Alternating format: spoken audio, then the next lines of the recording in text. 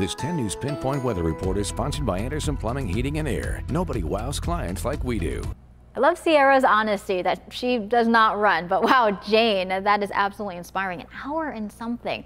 That is incredible. As we take a look here across the county, at least the weather cooperated for those people out running this morning because it's cloudy. Overall, pretty mild to start off your morning. Low 60s right now in Del Mar, Carlsbad, seeing the low 60s there in Ramona. If you're waking up in Jamul, you're at 61 degrees, and Chula Vista currently at 63. As we take a wide view, we see a lot of activity to the north of us. Here at home, a lot quieter. We do have that coastal eddy ushering in that marine layer, but by this afternoon, we should get better clearing than what we saw yesterday. So we should see more sunshine here throughout the county before the clouds roll back in later on tonight into those overnight hours. Of course, the June gloom, something we expect during this time of the year. We are going to see those winds pick up into the afternoon and evening.